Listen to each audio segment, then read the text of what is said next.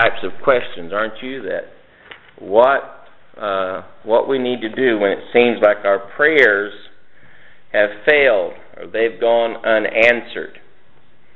And I want you to take your Bibles and turn to 1 Kings chapter number 18. 1 Kings chapter number 18, and we'll read verses 41 through 46.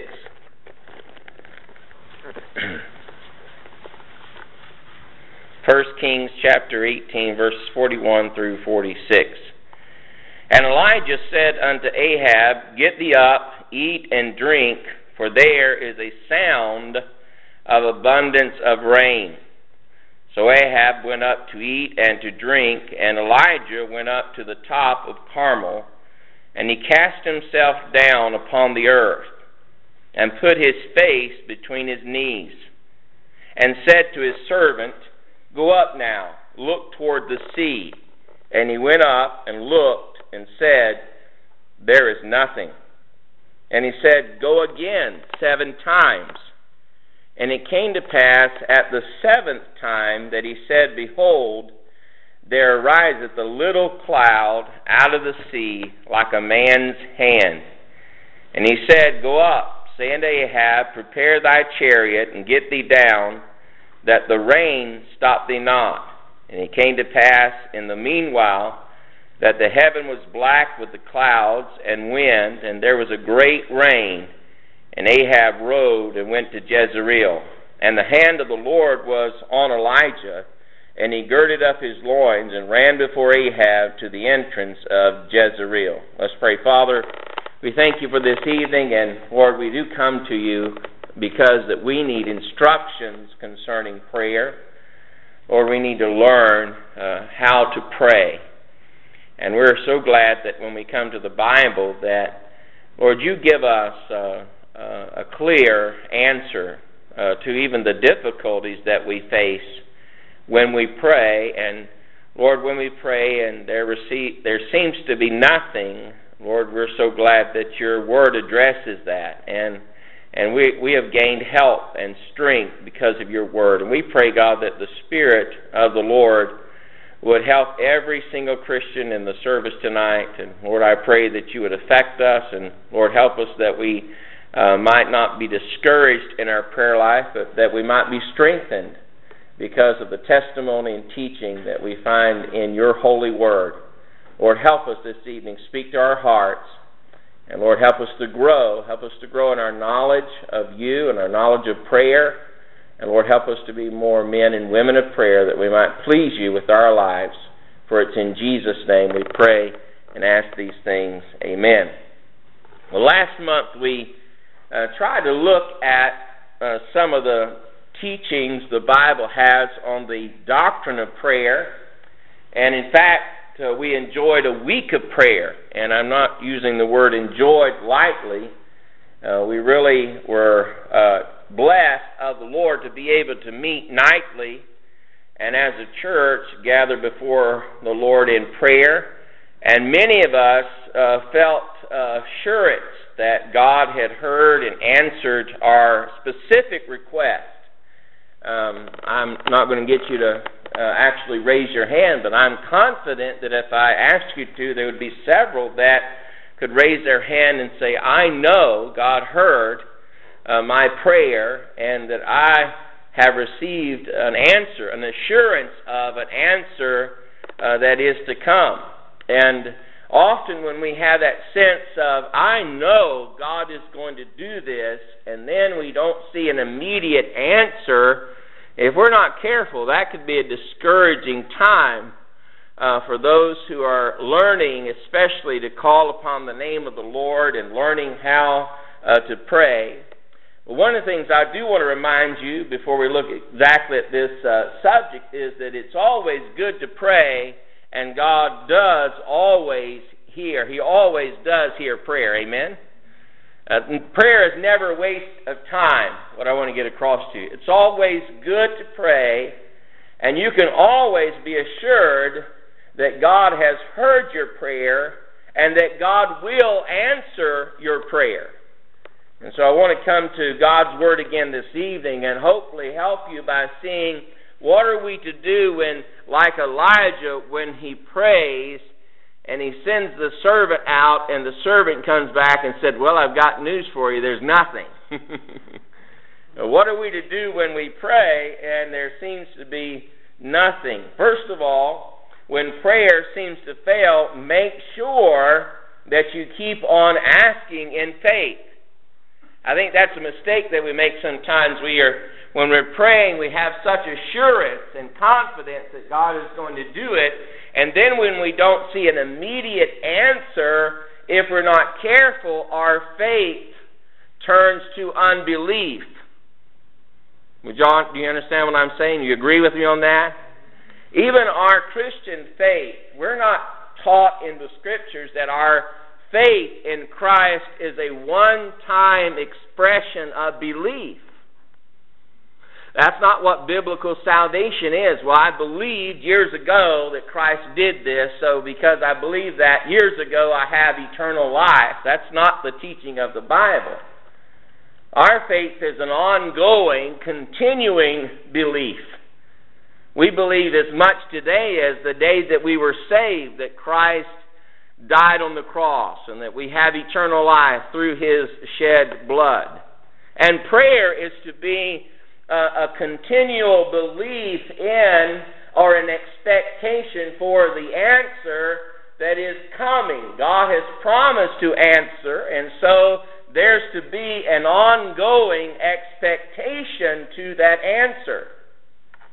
Faith is not offering up one prayer, one time, never to be prayed about again. And by the way, sometimes you'll run into Christians that'll tell you if that's really a prayer faith, you pray about it one time and that's the end of it. And all you have to do is read through your Bible and you'll see that is not what the Bible teaches at all.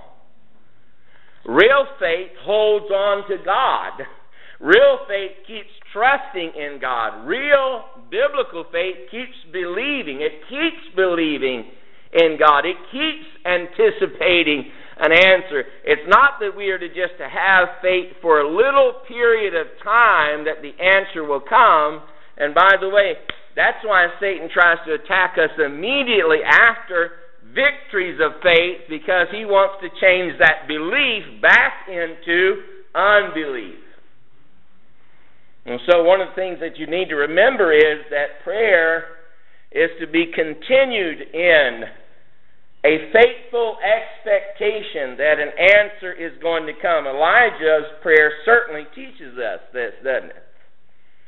Remember, Elijah was the one that prophesied it would not rain for 3.5 years, and it had not rained in the land of Israel for that long period of time. In fact, no dew was even upon the ground. And immediately after idolatry was dealt with, it wouldn't completely be destroyed, but it was dealt a significant blow. 400 prophets of Baal were slain. It was evident that Elijah's God was the true and living God. Now God is going to send rain. He's going to send the rain. In fact, the statement Elijah makes in verse 41 is a statement of faith. God has assured Elijah that the rain is on the way. And so Elijah curls up into a ball. I hope you get the picture here. He puts his face between his feet, much like an infant child in his mother's womb. Really, what a great position of prayer. A child is absolutely dependent upon its mother for everything while he's in that womb. And that's really what prayer is. Absolute dependence upon God as an infant in the womb crying out to God that God alone can send the rain. That's the prayer that Elijah is offering up.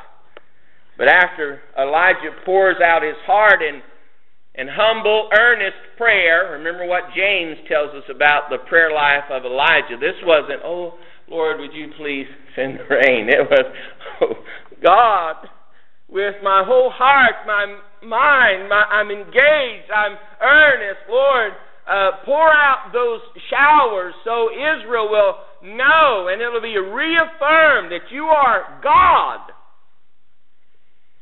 Go and see now, servant, if anything's changed.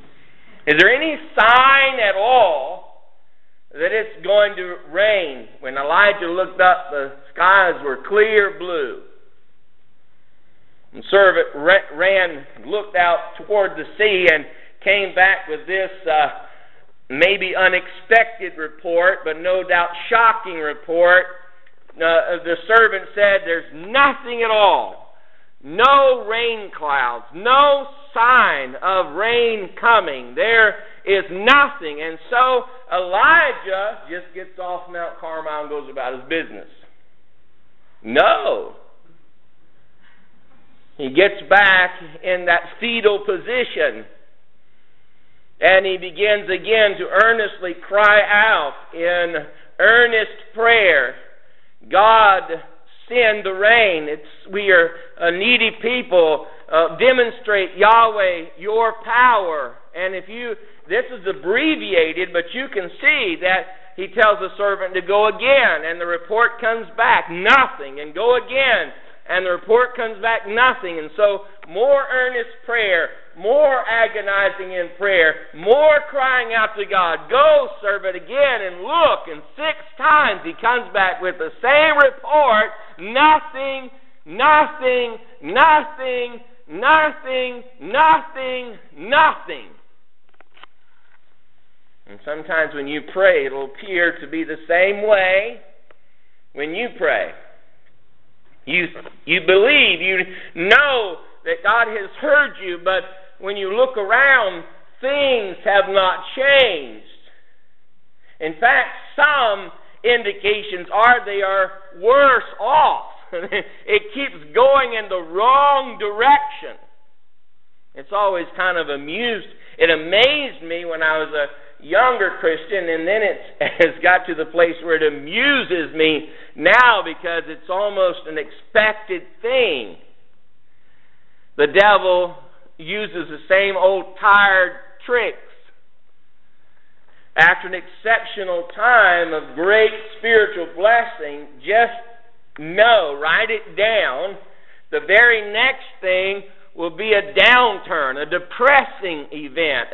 It looks like it'll go in the totally wrong direction, like God had ignored everything you said and nothing. There is no God. It'll look like that. And if you're not careful, your faith will dip down very low as Satan whispers in your ear, see, God doesn't really hear and answer prayer. And he wants you to get in agreement with him. Satan wants you to get in agreement with him and say, well, it was just a waste of time.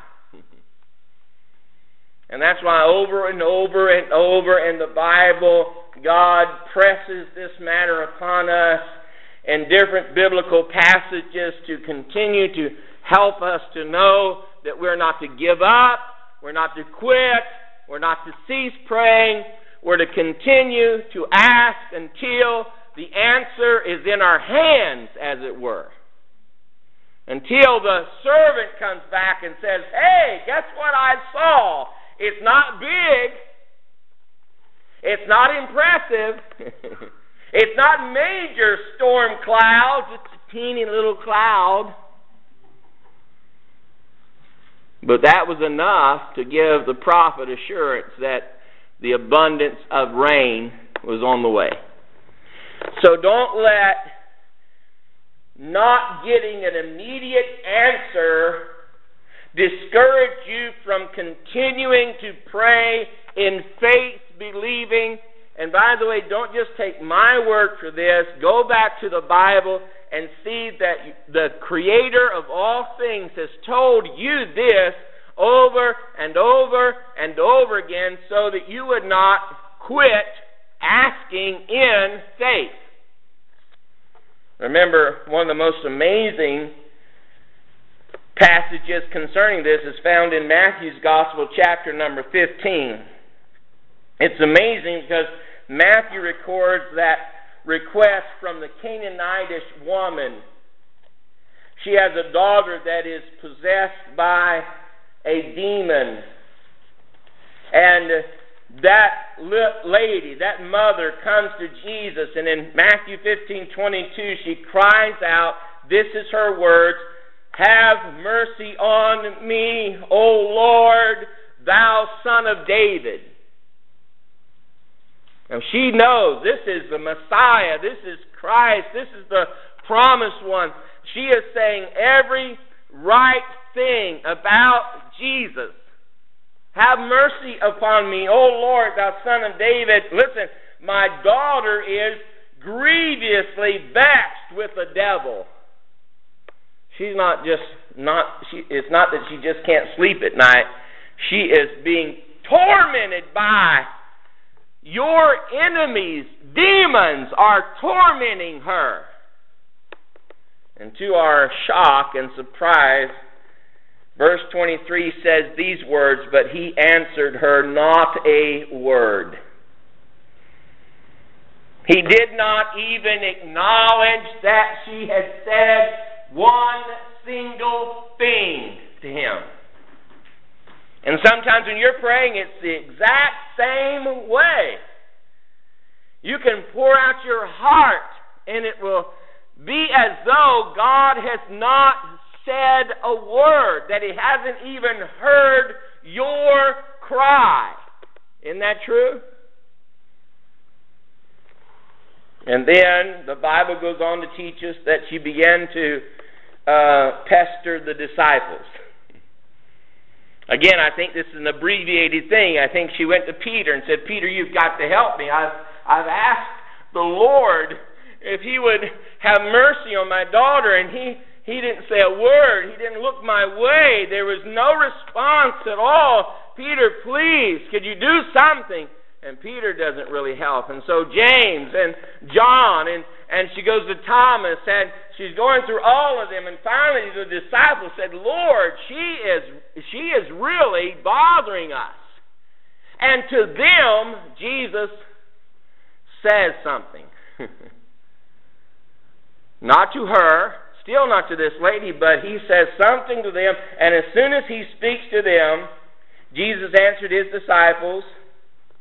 And as soon as he speaks to them, she sees an open door. He said, I'm not sent but to the lost sheep of Israel. The people of God, that's who I'm sent to. And as soon as he opens up just a little bit, she runs and falls at his feet. And Jesus said, woman, I can't give the children the bread that belongs to the children to dogs. And how many of you would have heard that and got up and walked away in a huff? And she said, yes, Lord, but the dogs eat the crumbs that fall from the master's table. And he said, woman, great is thy faith. Be it as unto you. Whatever you believe, you've got it, lady. You've got great faith. And by the way, sometimes to get answers, we have to have that type of persistent faith that just continues to believe when it seems to be everything in you says it's impossible for this to ever happen. Everything I've tried, the Lord doesn't look my way. The disciples are turning me. I get a word of strong rebuke, but it did not dissuade her faith at all. It just increased her cry, her intensity, until the Lord grants her request. He does lay bread down, doesn't he? Amen? And meets this need. And she goes home and she finds that her daughter is made whole. Or about the many other stories we hear along these lines. Remember Luke chapter 11 when Jesus tells about the friend at midnight? Verses 5 through 8. You might want to write these verses down, go back later on, re-look at them, pray over them again. He comes at night. I have someone visiting, a friend of mine. I don't have any bread in the house. Could you give me some bread? And the guy says, no. I and my children are in bed. I'm not going to get up and give you bread. I need bread. I've got a need. Go away. It's too late. It's midnight. I'm not going to help you. You don't understand. I can't leave until I get some bread. I'm sorry. I'm not getting up. Hey, I need bread. Go away. And it says finally, he's not going to get up because it's his friend. Now, many of you would say, if my friend was out there and was in need, I would get up if it was my friend. But the Bible said not because that it was his friend, but because of his importunity, his continual knocking. And so, what do we need to do when it seems like prayer has failed? Don't quit knocking. Don't quit asking. Don't quit looking. Don't quit expecting. Don't quit sending the servant to say, hey, is there any sign? Don't quit looking for the answer. Amen? What about Luke chapter 18 and the unjust judge? You see, all these parables, all these stories, if something is said twice in the Bible, it's very significant. God wants us to pay special attention to it. But this is one of those topics that's stated over and over and over. It's such a vital issue. It's so important. You have to learn this. You can't miss it. It's essential when you deal with prayer. Don't give up. And so when you don't seem to get an answer, when it looks like prayer has failed, keep asking in faith. Secondly, when prayer seems to fail, make sure that you're not praying contrary to God's will. You know, sometimes we don't get what we really want because it's simply not the will of God that we should possess that. And sometimes that's hard for us to accept. But it's often true. God does not work the same way in every circumstance or situation. And what is God's will for one man may not be God's will for the next individual. Amen? And just because God was gracious to answer this prayer concerning this need is not a guarantee that God is always going to answer that prayer concerning that same need the same way. Remember, Vicki sings a song sometimes about the greatest yes is a no. How's that word go when God doesn't send you the yes? Sometimes the no is a better yes, right? When God said, I'm not going to allow that, why? Because I have something better, something more needful. And, listen to me, often we have to acknowledge it's just simply not God's will for us to have this. God is not going to give that's not His will. Remember in Deuteronomy chapter number 3, Deuteronomy chapter number 3. If you have your Bibles, I'd like to remind you of this passage.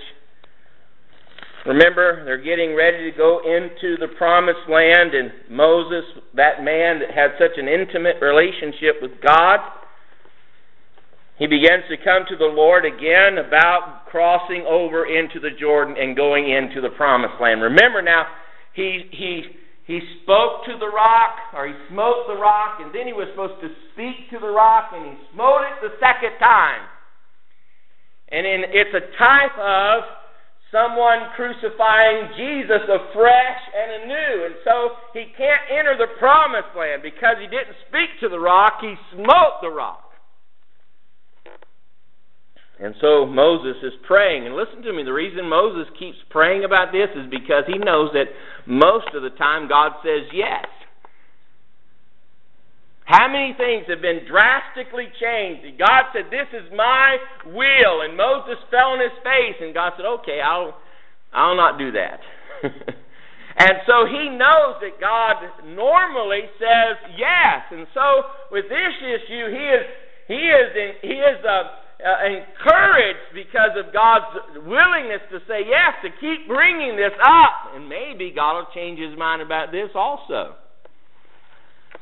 But read with me in Deuteronomy chapter 3, verse 23. And I besought the Lord at that time, saying, O Lord God, thou hast begun to show thy servant thy greatness and thy mighty hand. For what God is there in heaven or on earth that can do according to thy works and according to thy might? I pray thee, let me go over and see the good land that is beyond Jordan, that goodly mountain and Lebanon. But the Lord was wroth with me for your sakes, and would not hear me. And the Lord said unto me, let it suffice thee, speak no more unto me of this matter. And then he says, you go up on the mountain, and I'll show you the land.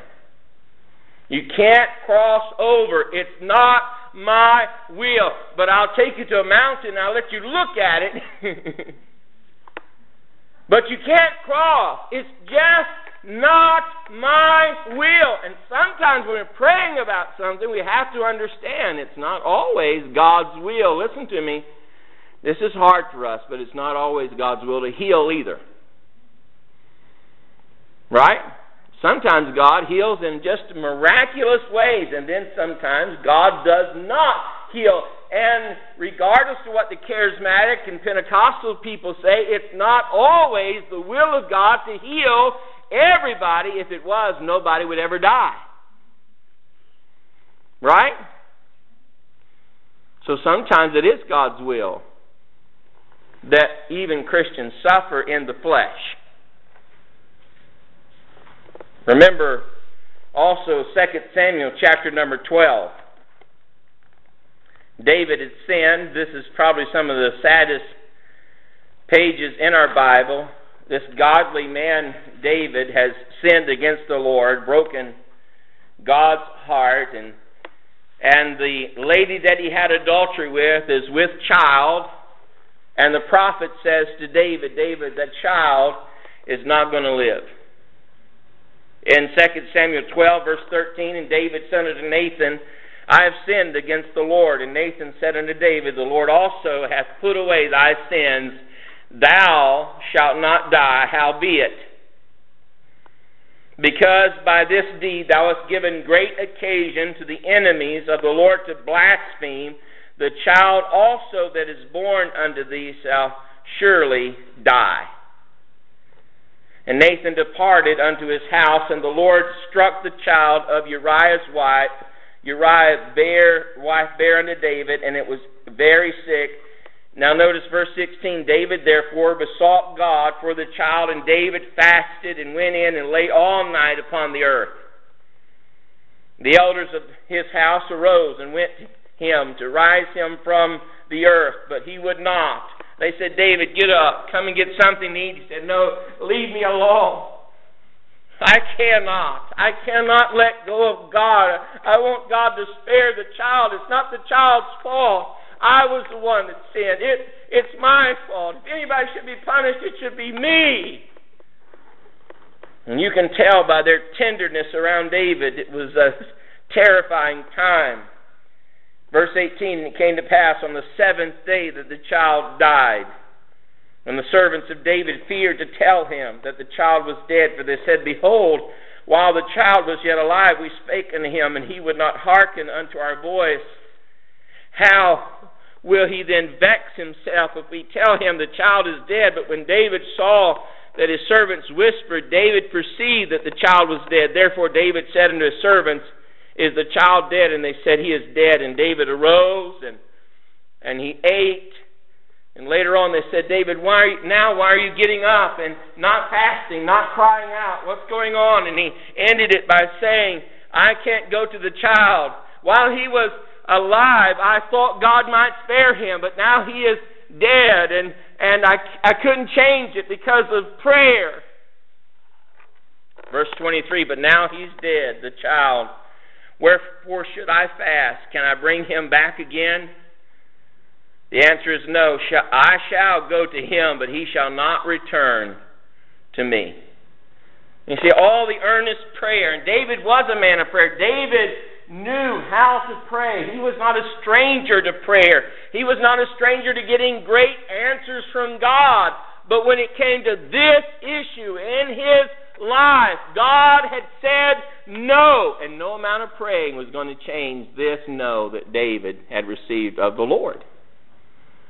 Those seem to be some difficult examples, some hard examples to consider. Moses and David, but even our Lord. Remember, in Matthew chapter 26, he is going to the cross and facing that cross, that he would die for the sins of the world. And he calls his disciples to the Garden of Gethsemane, and he says, guys, you pray. He gets Peter, James, and John, takes them a little further and said, listen, I'm in great agony. I pray for me. Pray with me. He goes a little further, gets alone with his Father, and he says, God, Father, if it's possible, let this cup pass from me. And by the way, this was great agony in prayer. Remember how the Bible describes it? It was great blood droplets pouring out of his flesh as he agonized in prayer. You say, was he that fearful of the cross? It wasn't the cross, it wasn't the pain, it was the fact that he was going to take your sin and my sin. And then he goes back and he gets back to his men, they're asleep, he wakes them up, and then he goes back and he prays again. He goes back and he wakes the men up, and he goes back a third time and he prays again. If there's any other way, if it's possible, if salvation could be brought through any other means. And God said, son, no, there's no other way. This has to be the way. Nevertheless, Father, not my will, but thy will be done. And sometimes we have to get to that in our praying, don't we?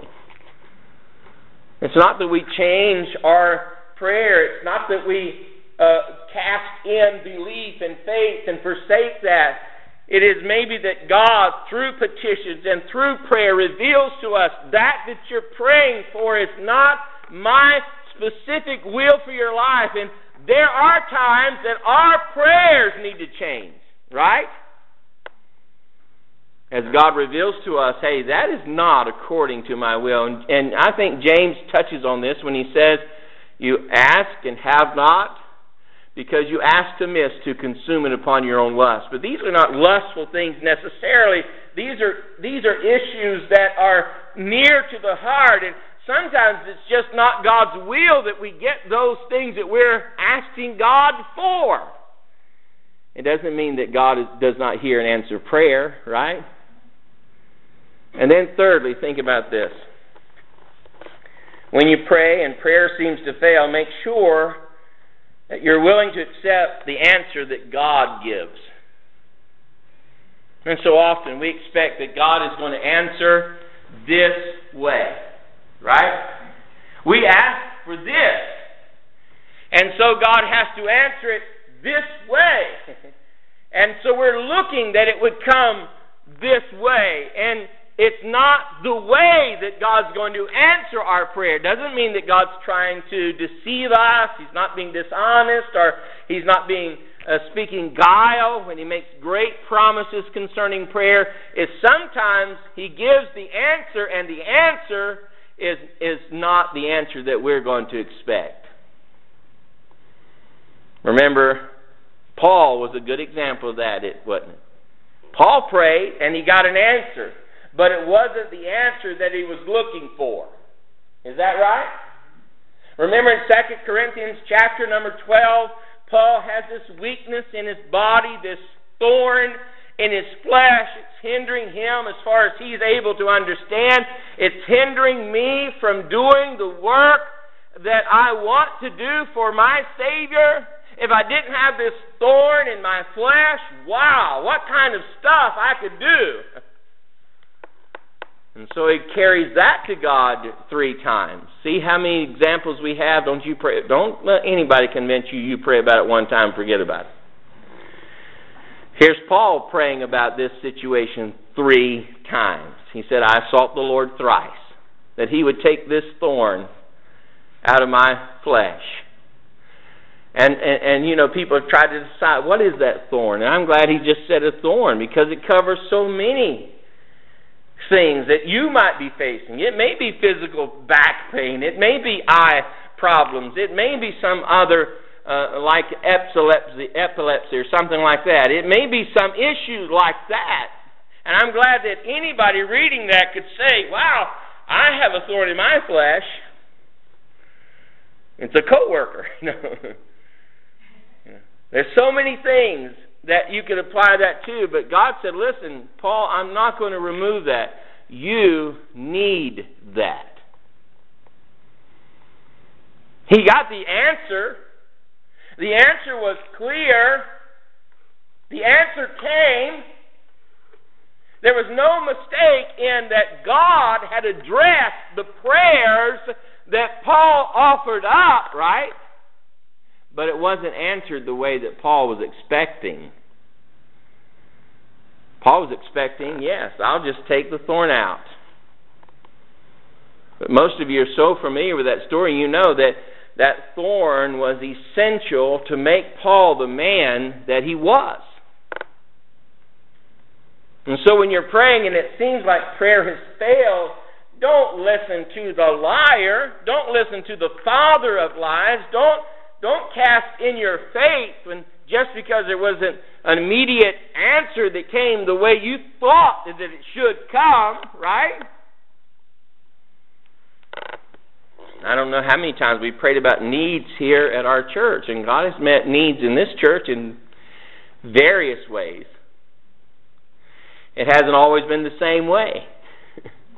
And I'm glad that it's that way, aren't you? Because God shows, listen, I don't need one way as a resource. I don't need just this as the only way that I can meet your need. I can meet your need in a multitude of ways. And so God is answering. God will answer. Are you willing to accept the answer that He gives? Sometimes the answer is this, and we don't like this either. I don't know how many of you like to be told no. Do you like to be told no? Not many of us like that answer, but sometimes the answer we get from earnest prayer is, no, I'm not going to do that. And what did the answer Paul got was not a yes, but a no, but he got an answer. I'm not going to take the thorn away. Why? Because if I took the thorn away, you would be strengthened physically, but weakened spiritually. And Paul, I can't use that. What I need is for you to be weak physically so that you could be spiritually strong. And when Paul saw the glorious answer, he said something that's bewildered all of us. He said, well, I'll most gladly, therefore, glory in mine infirmities. Instead of praying the thorn is removed, I'm going to start saying, thank God for thorns. Hallelujah for thorns. Praise God for my weakness in my flesh, because it gives me power to do God's work. And just because the answer doesn't come immediately, don't you dare quit praying. It may take 3 more prayers. It may take 7 more prayers. It may take a couple more years. It may take 7 more years. It may take your entire life. You don't like hearing that, do you? What if it took your entire life to get this answer? You say, well, I'm just not willing to wait that long. Well, maybe that's the reason you're not getting the answer. Maybe if you would surrender to God's will and say, God, it's in your hands. I know that you're the all-wise God. You know all things. You don't make any mistakes. Your ways are always right. But, Lord, I really desire this. And, Lord, if you'll bring the answer tomorrow or next week or next year or 10 years from now, Lord, I just want this answer. I'm always impressed and encouraged and amazed by the prayers of George Mueller. And some of those prayers, he recorded a multitude of prayers that God answered for him. And there's hundreds that God answered immediately in the day the prayer was offered. And he has them written out and recorded. But then there's some prayers that he prayed every day his entire life that he never saw answered in his lifetime. Remember I shared with you about how he prayed for his brother, that his brother would be saved. For 60 some odd years he prayed every day that his brother would be saved, and then he died, and he never saw his brother come to faith in Christ. And then 2 years after his death, his brother got saved.